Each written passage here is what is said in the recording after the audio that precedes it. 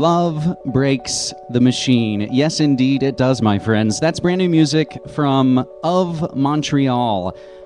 Crazy, insane, super pop band. They're on an indie label. They've been on polyvinyl forever. They could have made the jump to a major many, many years ago. And fortunately, I think we are seeing a lot of independent bands stay on independent labels and have great success, like Spoon or Arcade Fire or many, many others. That's from their brand new record called False Priest, and that seems pretty apt today as Joey Rats makes the rounds. And of course, we'll get to that a little bit later in the show. We should also mention that song, Enemy Gene, features Janelle Monáe, who also has an interesting album of her own out called The Arch Android. Think of it as a thinking person's Lady Gaga. Ladies and gentlemen, my name is James Evan Pilato. I'm your host and webmaster of the site and show, MediaMonarchy.com. This is episode 187, and it's September 17th, 2010. And as always, we are broadcasting live from the Portland Radio Authority, PRAradio.org, live every Friday morning at 10 a.m. Pacific Time. And of course, thanks to our great affiliates who carry the show, rebroadcast the show, help spread the word about MediaMonarchy.com. Such as ZeroPointRadio.com, blasting it out worldwide, live as we speak, simulcast. And they also kick it out in Casper, Wyoming, 92.3 FM and 1670 AM. And of course, the worldwide home of free speech, RevereRadio.net. And then we also thank Free Radio Olympia, FROlympia.org, 98.5 FM in Olympia, Washington. BerkeleyLiberationRadio.net on 104.1 FM, Patriot Radio in La Mesa, Texas on 89.9, and of course thanks to Radio23.org, high-quality episodes suitable for rebroadcast. If you have an alternative media outlet, you don't have to ask, just get the high-quality version if you're going to re-stream it. And I appreciate it. And you know, Facebook, MySpace, Twitter, YouTube, Ustream, which we are streaming live video as we speak right now. Blip.tv, Cafe Press, you can get a Media Monarchy t-shirt. Email at Gmail, MediaMonarchy@gmail. Skype, Instant Messenger, iTunes, RadioForAll.net, Archive.org, and of course, you can donate. Your support helps keep alternative media going. I sent out the last batch, the most recent batch, of DVDs, 2020 hindsight, out to folks. And again, thanks to Freddie and Gary and Dave and everybody out there. It's much appreciated.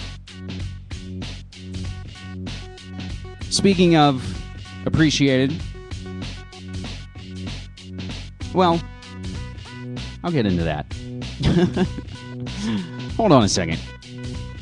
I should also mention at this point, too, if you don't make it to the end, which you should, I don't see why not. It's the most power-packed weekly 2-hour radio show you're likely to find anywhere.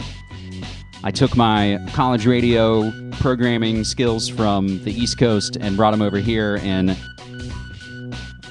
now you got alternative news and politics remixed with the context and the subtext. We are nonpartisan, big tent, everybody's welcome, because the paradigm is shifting. Something is happening.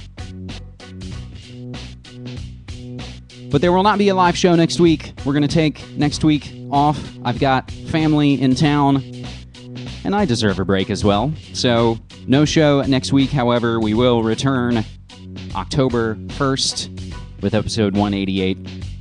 As we always like to do, we like to glance at the breaking news to see what the hell's going on in this insane world. And we see Continental and United shareholders approve combo. Hurricane Carl with a K batters Mexico as it nears landfall. And of course, former Hitler Youth Joey Ratzinger, now Pope Benedict, parading around the world. And we'll get to the related updates there. But damn, I love when a plan comes together, my friends, and a huge thanks to all the folks out there who helped pull this off.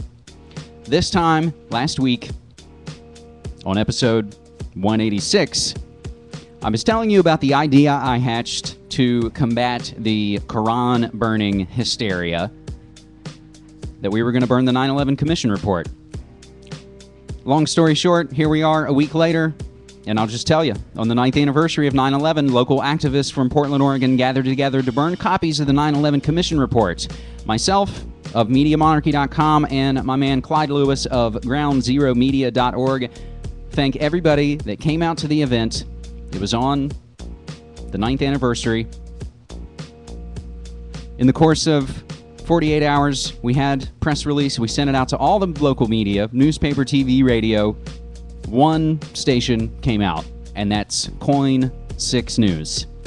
K-O-I-N, coinlocal6.com. And again, thanks to everybody, and it was great to meet folks out there.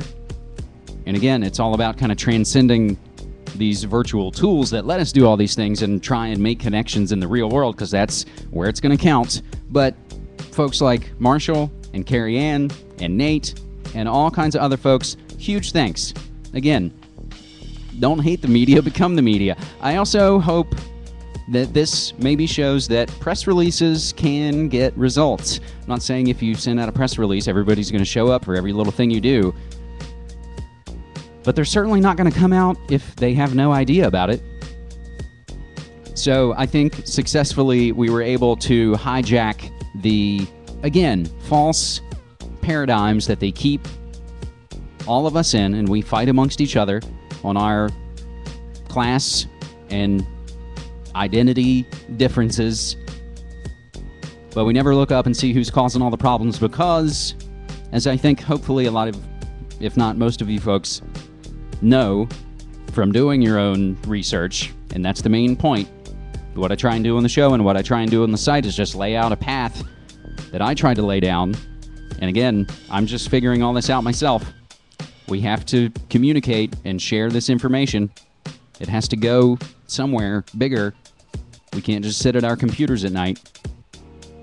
As easy and fun as that can be.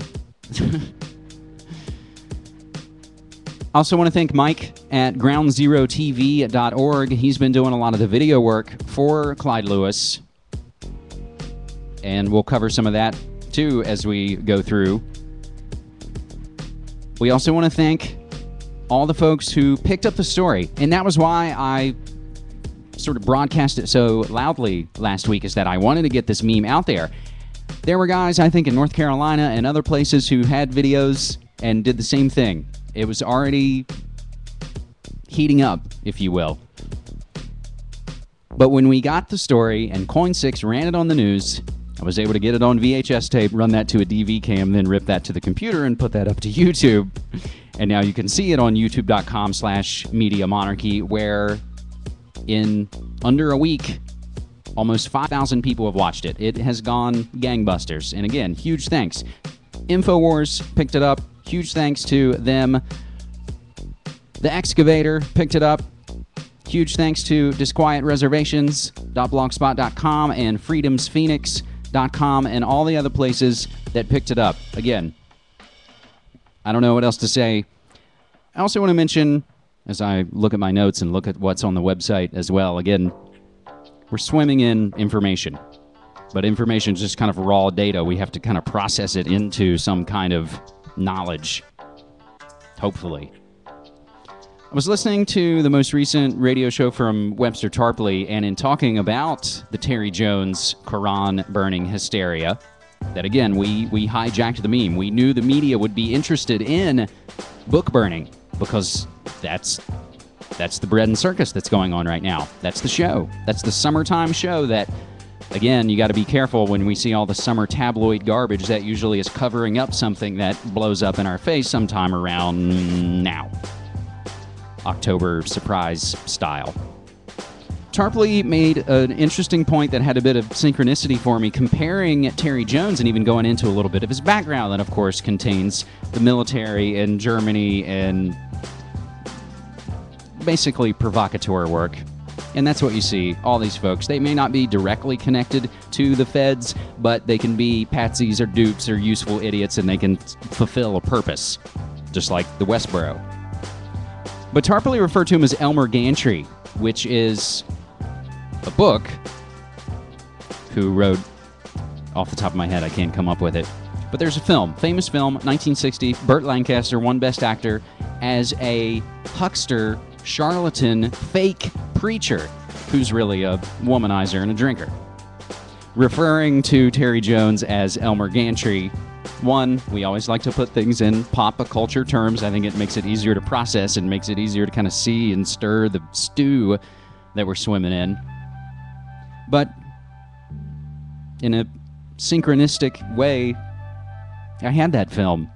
My girlfriend had it on her Netflix queue, and we already had it at the house. Hadn't watched it yet, and then to hear the relation that, again, that's what I love, and it's why I do this.